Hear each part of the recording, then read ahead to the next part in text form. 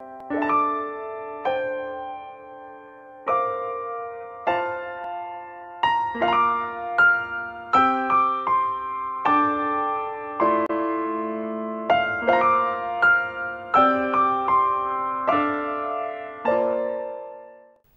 friends, let me take you to Unit 4, that is Management of Family Business.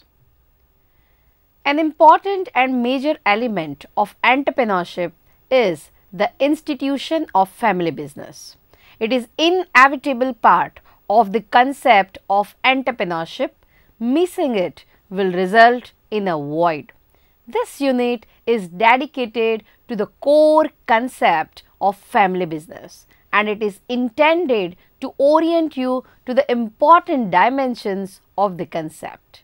The examples and elaboration will communicate to you about its widespread existence and their contribution to the economic state of any country. Friends, the objectives of this session is to give you an overview of the emergence of the concept, to acquaint you with the dimension of family capital and the kinds of capital relevant in the context.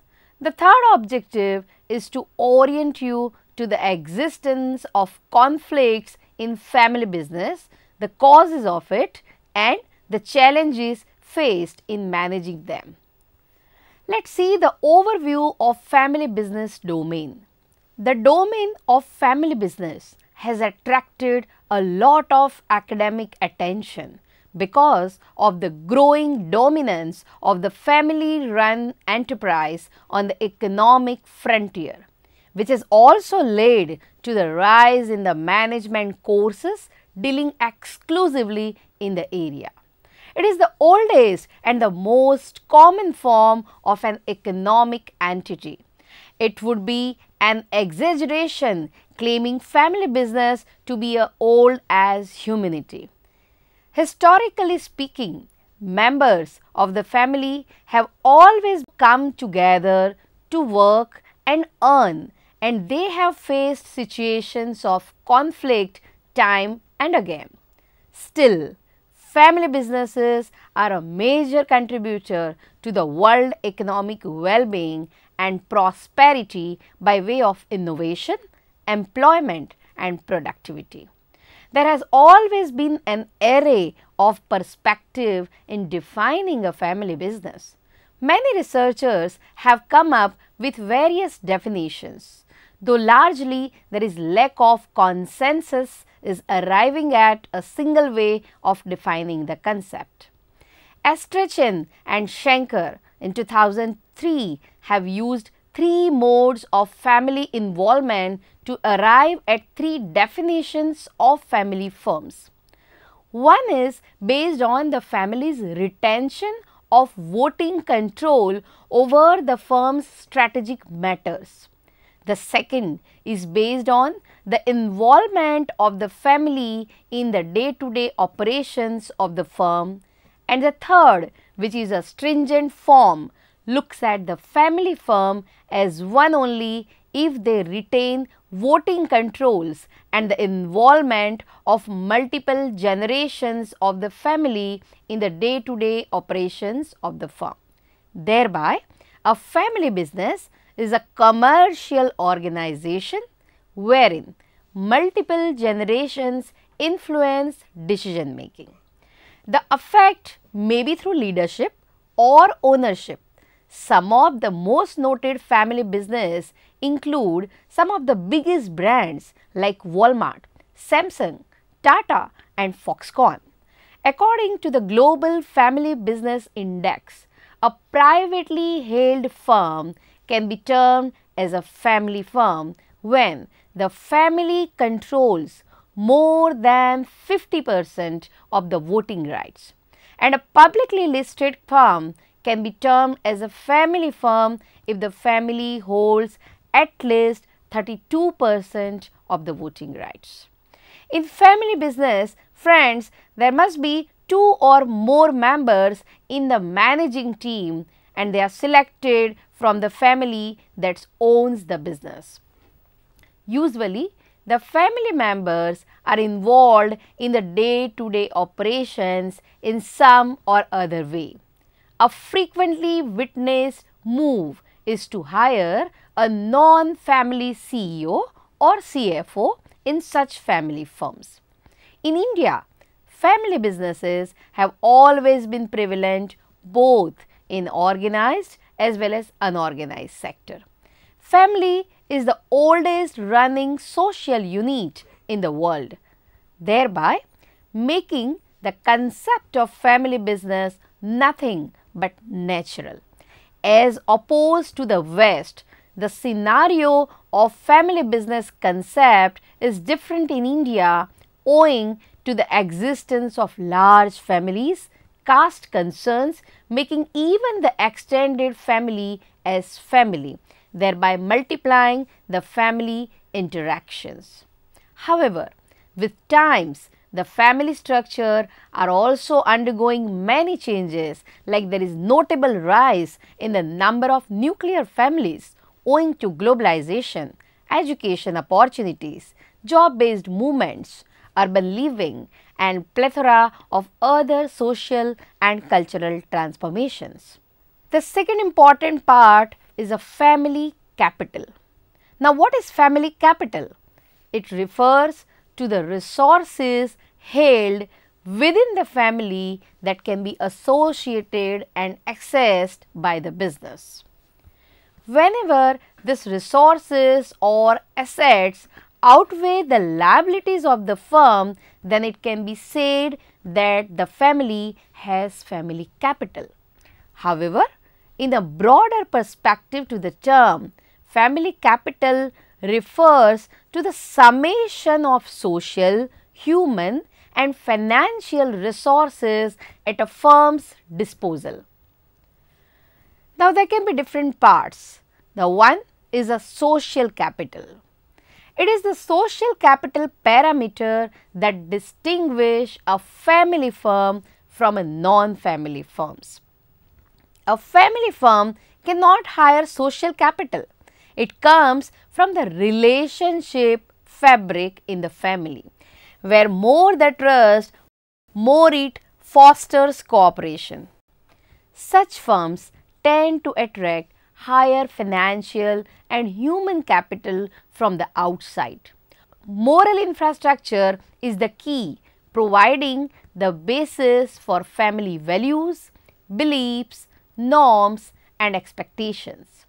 Many families take the route of meetings and councils to maintain the social capital. Friends, some firms resort to designing collaborative arrangements like a charter or a constitution which is based on the shared values, beliefs and norms. Second is a human capital. Now, what is human capital? It refers to the knowledge, experience, ability, dynamism and energy roped by each of the individual family members.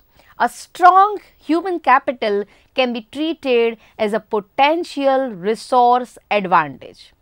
Even the family members who are not directly serving as an employee in the firm can be still treated as a human capital when they have a positive social relationship with the employed family members. In family business, this stock of human capital can be allotted to business, governance system or family, making the resources mobile to the relevant areas. Thus, a strong human capital extends the advantage of extreme resource mobility to a firm. The third and the important is a financial capital. Friends, a healthy family business usually witnesses a sharing of financial resources among the members directed at sustaining and developing the business. Family businesses that share a good reputation at the marketplace end up attracting financial investments from external agencies too. Understanding family business profitability is very important when we are talking about a family business. In family business, profit is much more important in sustenance since it is necessarily fuels survival and cushions liquidity concerns. Access to profits can be very touchy area in family businesses where the senior family members may question writing off too much stocks to the young adult stockholders. And here are some points to consider to foster open discussions around profitability in a family enterprise. Designing exercises which involve around comforting each family member. Designing exercise which revolve around comforting each family member in disclosing their expectations around money and profitability without the fear of judgments. Secondly, designing the family's vision and value statements clearly so that management can strategize goals that are directed at achieving this vision. Thirdly, create clear key policies that is related to the project compensation, employee compensation, non-family employee compensation, charities and so on. The next important part is recognize conflict. Recognizing conflict is again having a significant importance in a family business.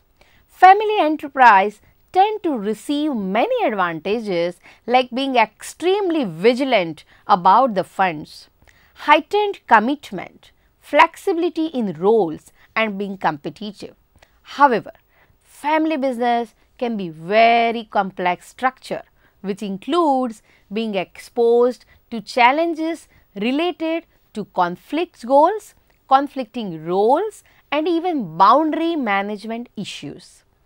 Keeping matters of family in family and not mixing it with business takes a great deal of understanding and work, which can be a real task at hand. A non-family business is free from such challenges. The pattern of family is also bound to grow and evolve with time, making the family pattern dynamic, far more complex to decode. There are some of the challenges which may include as follows.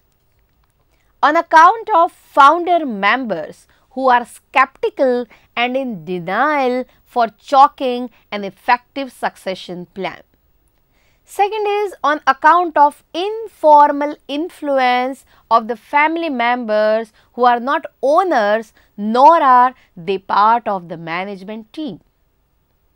Third challenge is on account of disagreements related to passing of ownership based decisions, often seen between parent and child relations. The passing of the beneficial treatment to the eldest son can lead to the concern based on the non-equality of rights.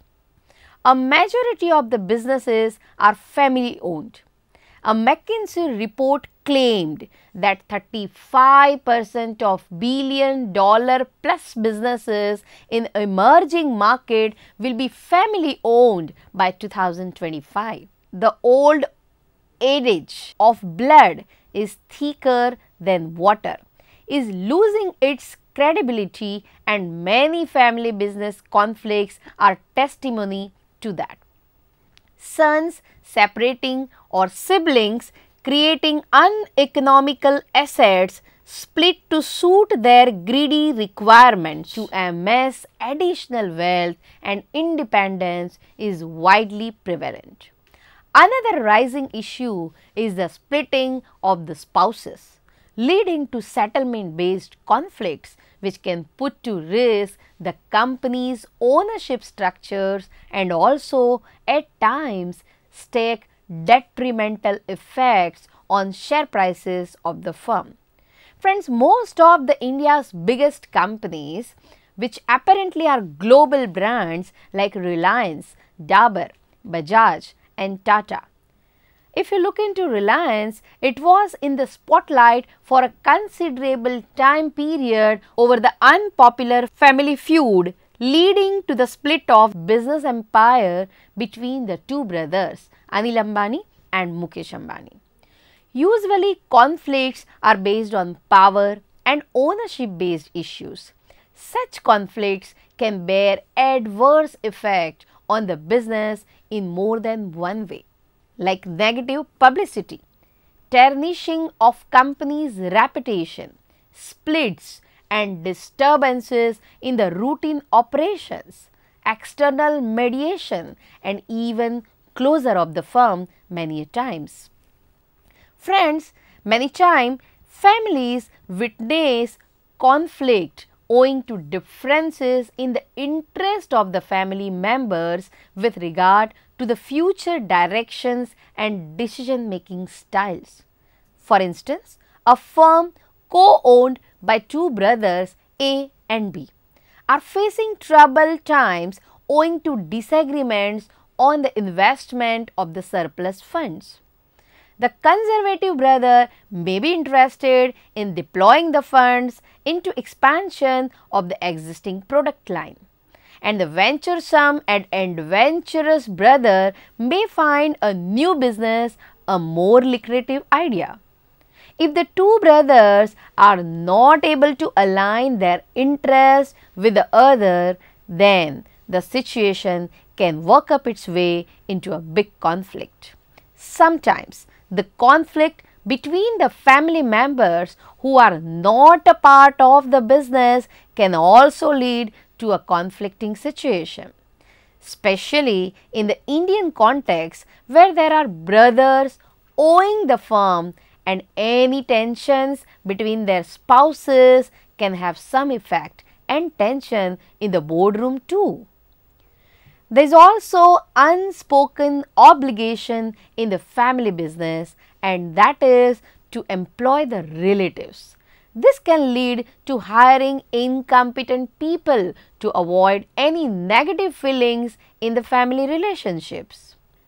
And another problem in such cases is the awkwardness and complexities associated with reprimanding such non-performing family members. Friends, this makes really difficult for the family members to maintain a balance between what is good for business and the relationship based considerations. The next important dimension is decision making and conflict management. Friends, conflict is an inevitable element in family business and it's also prominent characteristic. Such conflicts also attract lot of attention in the spectators. Although business finds its one ways of handling these conflicts, not much of it is made known to the outsiders, of course, but the conflict management primarily requires understanding the unique nature of the conflict in the family business. There are some reasons that make family business conflicts unique. So, let us see what are the reasons. One is family complexes the conflict by making it inevitable to accommodate the varying interest of the immediate as well as extended family members. Secondly, it is the family norms that dictate the tone of the negotiations in the wake of conflict. When there are multiple family members working for the business, the role and influence of these family norms intensifies. The next will be the power dynamics in a family business, which is indeed very unique to the family business. Unlike a non-family business where the ultimate power to make the decisions would rest with CEO, in case of family business, this power can be far more scattered since most of the family members would have access to important information and decisions. Thereby, even a non-owner family members may end up influencing important decisions. So, if we summarize, the domain of family business is an age-old institution. We can say that the domain of family business is an age-old institution marked with growth and dynamism. It is a commercial organization where family generations are involved in decision making. A striking point with the family business is the family capital involved, which can take forms of social capital, human capital, and financial capital. An inevitable element in family business, as we seen, is the existence of conflicts, and there can be many causes to these conflicts, though largely they are owing to the issues related to ownership or power. However, the inevitability of conflicts do not connote their irreparability. There can be conflict management strategies, as we have seen, that can suggest measures for conflicts based on the parties involved, the challenges underlying them, and intensify the gravity of the matter and their foreseeable repercussions. Thank you.